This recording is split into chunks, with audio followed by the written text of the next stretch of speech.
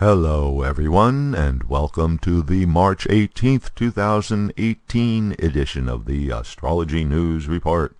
I'm your intrepid host, Ron Berger. In this segment, we'll look at the upcoming planetary patterns and predictions, what's on the celestial agenda for March 18th to March 25th, and beyond. But before beginning, a little reminder to viewers to please help out covering the costs of keeping this weekly report going. Just click on the link at the end of the video to make your donation. Thanks. The main astrology event this week is Mercury beginning its first retrograde period of 2018. Mercury moves in reverse in the zodiac 3 times a year for about 3 weeks each time. Of course, the planet is not actually going backwards. It's an optical illusion caused by the concentric orbits of the planets and the fact that we here on Earth are riding along on one of these orbits. But as far as astrology is concerned, a retrograde planet definitely alters its significations. This time, Mercury retrograde will be wholly within sidereal Pisces, starting at 22 degrees Pisces on Thursday, March 22nd. The effects of Mercury retrograde are well documented. It's the planet of rational thinking, communications, facts, and data, going backwards, which is generally unfavorable for all the things that Mercury represents. Delays, mistakes, and misunderstandings are more common during Mercury retrograde. Everyday operations get screwed up, causing a lot of annoyance. When the planet of reasoning is backwards, it's a poor time to be making important decisions. Information gets distorted, leading to incorrect or misleading news reports. Furthermore, this retrograde Mercury occurs in Pisces, considered Mercury's sign of debilitation, in other words, weak. Simultaneously, the ruler of Pisces, Jupiter, is also not functioning properly because it too is retrograde. This arrangement further degrades the condition of Mercury. And then, as Mercury backs up in Pisces, it comes into position to receive the square aspect of its archenemy, Mars, planet of conflict. The exact square from Mars to retrograde Mercury will be on April 3rd and 4th. Note, too, that Saturn will be conjunct Mars and thus participating and adding its restrictive energy to the Mars square, making the first week of April especially bad for Mercury significations. After 24 days, the Mercury retrograde period ends on April 15th, by which time Mercury will have reached 10 degrees Pisces. But be aware that it takes a week or so for the planet to get back up to speed. In other words, the problems with communications can still persist through the 3rd week of April. Now I will go through the zodiac and talk about what to watch out for each of the 12 rising signs. Remember that this is the sidereal zodiac, the one you can see with your naked eyes. If you are using a Western astrology chart, you have to subtract 24 degrees to get to the sidereal positions. My apologies if what follows sounds mostly negative. Well, let's admit it, Mercury retrograde periods are times when things are more likely to get messed up. Mostly this amounts to annoyances, misunderstandings, and inconvenience, which you can avoid some of by being on your guard, by bringing more awareness to situations, especially in your interactions with others. I would be remiss if I didn't mention that there are some things that Mercury retrograde periods can be useful for, so here they are. Mercury retrograde is good for going back over things, editing, making corrections, checking your facts, or checking your transactions. Mercury retrograde is good for getting back in touch, returning past correspondence, paying past bills, finishing up past business.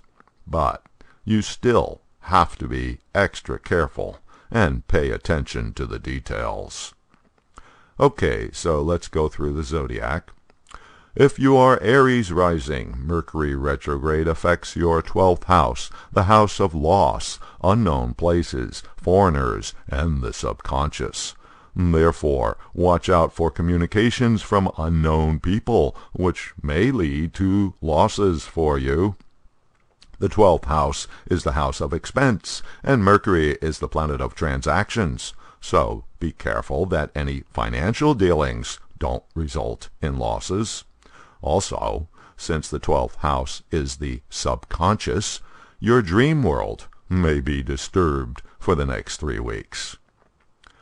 For Taurus rising people, Mercury retrograde hits your 11th house.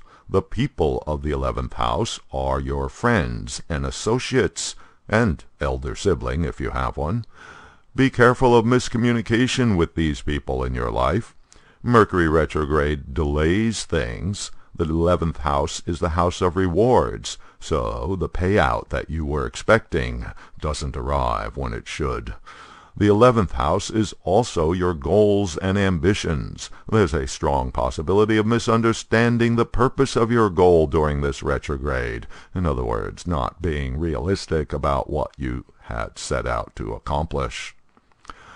If you have Gemini as your rising sign, retrograde Mercury will be afflicting your 10th house of deeds in the community, professional activities, business success, and relationship with authorities. Watch out for misunderstandings and miscalculations affecting your career area and your community affairs. There will be problems in communication with your superiors, delays in getting a response, misunderstanding of the boss's orders, and/or misinterpretation of your professional actions. If you are Cancer rising, then Mercury retrograde affects your 9th house, the house of beliefs, meritorious deeds, long-distance travel, higher learning, and relations with father and/or guru. With this transit, your good deed may go unappreciated. Your studies are more difficult to understand. Your relationship with your teacher is subject to miscommunication. Mercury is the planet of travel. When it is retrograde, especially in this position, it is not a good time to take a long-distance journey.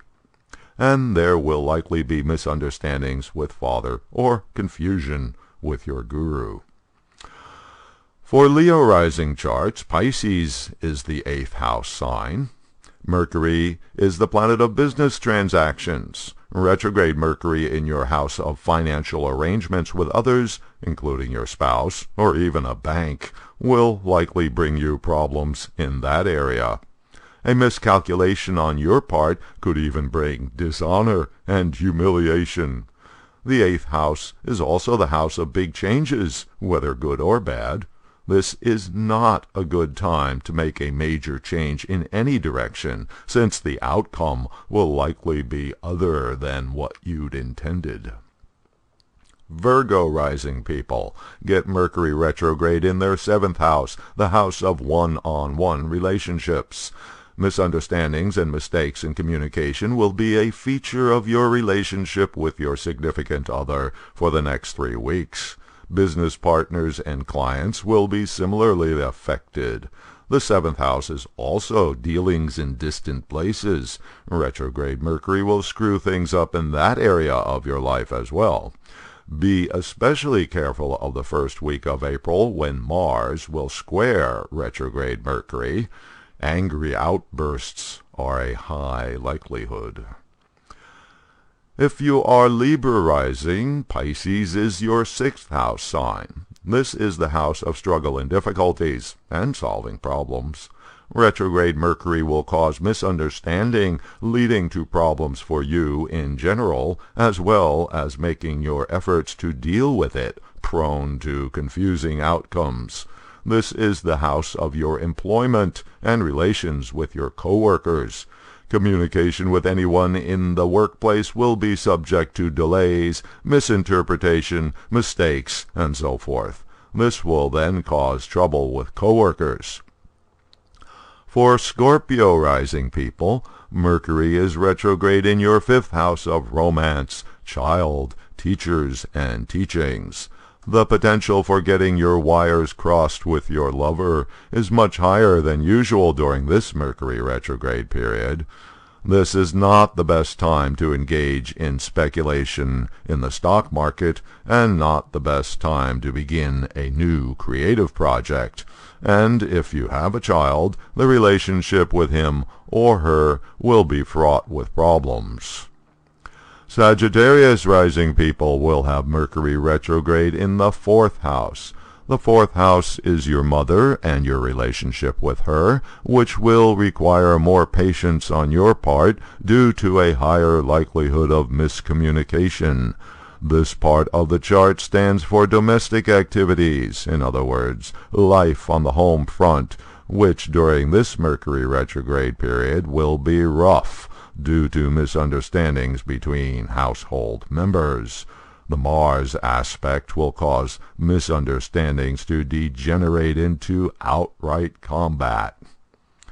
For Capricorn rising charts, Pisces is the sign in the 3rd house, the house of desires and self-efforts. Retrograde Mercury is irrational and unreasonable, and so too will be your desires during these weeks. Mercury is a planet very much involved with daily operations, which is the province of this sector of the chart. Thus, retrograde Mercury in this area can really screw things up for your everyday activities, such as doing errands, everyday communications, and there's a high probability for problems with equipment. If you are Aquarius rising, retrograde Mercury affects your 2nd house. Mercury is the planet of financial transactions. The 2nd house signifies your money and materiality. This is not a good time to be making financial decisions. The 2nd house is the house of the nuclear family. Communications within the family are prone to misinterpretation, resulting in family friction. And, importantly, the 2nd house is your speech. Retrograde Mercury in this sector pretty much guarantees that your words will cause confusion for others. And for Pisces rising people, you get the Mercury retrograde experience affecting everything because it is your 1st house of self. The tendency will be for you to think irrationally, to hear things incorrectly, and to speak in ways that cause misunderstanding with others. Therefore, you have to be careful in all interactions. This retrograde period will be prone to mistakes and miscalculations. Best to stick to routine actions and to be especially careful when speaking and communicating with others. So, to recap, remember the dates, March 22nd to April 15th. People are less rational. There will be problems in communications. It's not a good time to be making important decisions. Not a good time for travel. Not a good time to begin something new. The worst of it will be when Mars and Saturn are both forming a square aspect to retrograde Mercury, putting the planet of communication under enormous pressure during the first week of April. And now, once again, my little pitch for donations. If you appreciate what this YouTube channel does for you, please help keep it going by visiting the donation page and making a contribution. Just click on or touch the donation card you see here. Thanks for your support, and until next week.